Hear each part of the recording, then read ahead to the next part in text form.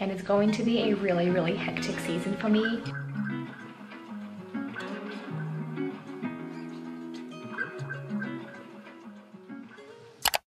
Hey everyone, and welcome back to another workday in my life.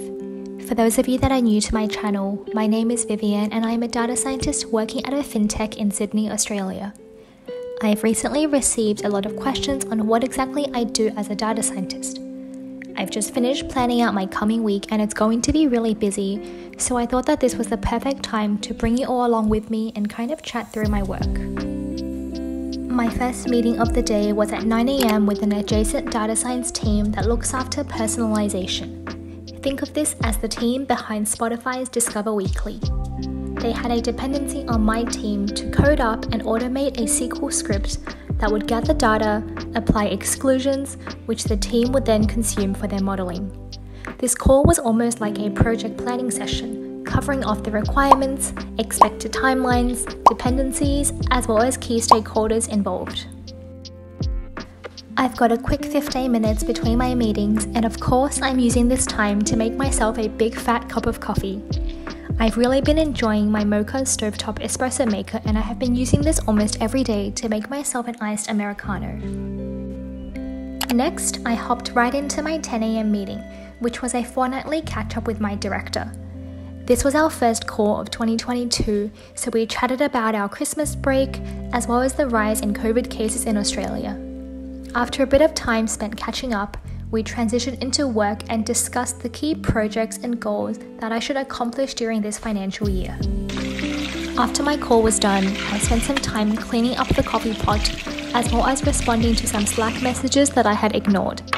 Today I had to push back on some unrealistic timelines set by some of my stakeholders regarding a campaign. I'm slowly getting better at setting boundaries and not overstretching myself to deliver. As a risk data scientist, my time is split between project-based model builds, enhancing our risk strategies, as well as ad hoc investigations. Here, I've time-blocked 1 hour to deep dive into an urgent task regarding some unexpected figures in Tableau and try to identify the cause of the issue. I aim to wrap up this task within the day so that I can move on to my modelling project next. I'll chat to you more about that later this afternoon. I think I've made good progress in this piece of work. It's 12:01. I'm going to take my lunch break now because I'm really hungry, and I will continue this after lunch.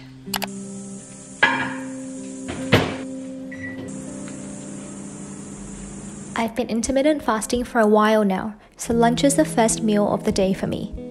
Today on the menu we've got leftover stir-fry beef with basil and broccoli, half an avocado, and an overly ripe banana. This is so simple yet delicious to meal prep in advance. And because I've got a slight caffeine problem, I make myself a second cup of coffee. I would normally take a walk, except it's summer in Sydney and it's way too warm and humid at lunchtime. So instead I spend some time on my phone, catching up on YouTube videos and responding to my friends instead. My company's pretty chill about how long we take a break for, but I try to be online by 1. Here, I'm continuing the analysis that I was working on before lunch, splitting up my time into 3 pomodoro sections of 25 minutes each. I also finalized my thoughts and put my key results into a Google Slides. I have a meeting at 3 o'clock in 8 minutes time to share that with my wider team. I think we can hopefully wrap something up, draft an email and send that out to the key stakeholders. In the meantime, I'm making a cup of tea as well as a vanilla yogurt bowl with some lotus root powder, chia seeds and coconut as a snack.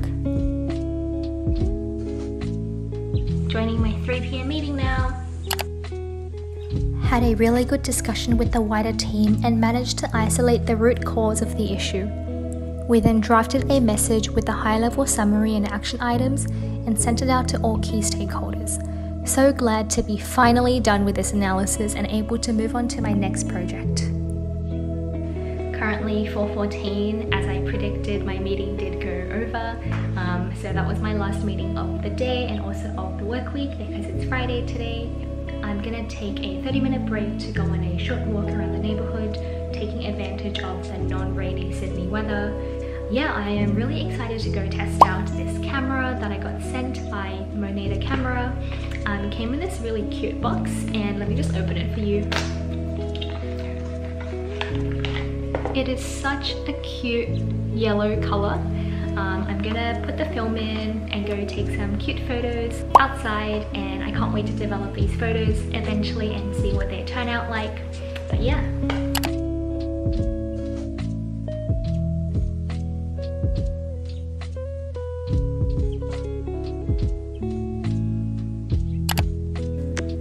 One of my main work projects this coming quarter is a model refresh, which was due to kick off the week after. On this, I'll be acting as a project manager, which is really exciting as it'll help me develop further leadership capabilities. I will also have a team of data scientists working with me to help bring this project to completion. Here, I'm drafting out a project plan and scheduling a kickoff meeting into everyone's calendars. Our job as a data scientist is to turn data into actionable insights. Every data science modeling project can be broken down into 6 or 7 main phases, collectively known as the data science lifecycle. First, we've got business understanding, where you identify the business problem and what it is that you're trying to achieve via completing this project. Next, we have data understanding, where you find out what data you need to solve the problem, whether that's in your internal data warehouses or via external tables. We then move to data preparation, where we create variables from our data sources to assemble our final modeling dataset. Now, once we have this dataset ready, it's time for modeling. Here is where you figure out what the outcome you want to predict and then build your machine learning model. The common terms like Gini or AUC are useful here. Once our model is finalized, it needs to be deployed and then used to solve real-time business problems.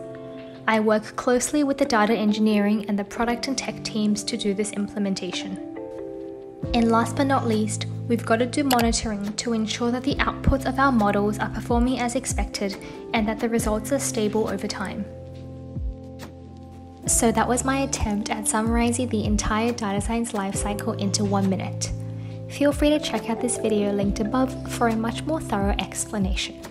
Remember that there are not always going to be models to build, and a lot of my time is actually spent working with cross-functional teams to design experiments. It's all about creating value for your business.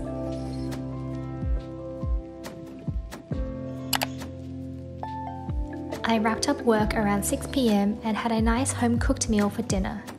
I hope that you all enjoyed the sneak peek into a day in my life and that you learned something new. As always, please consider liking and subscribing. Stay safe, and I'll see you in my next one. Bye!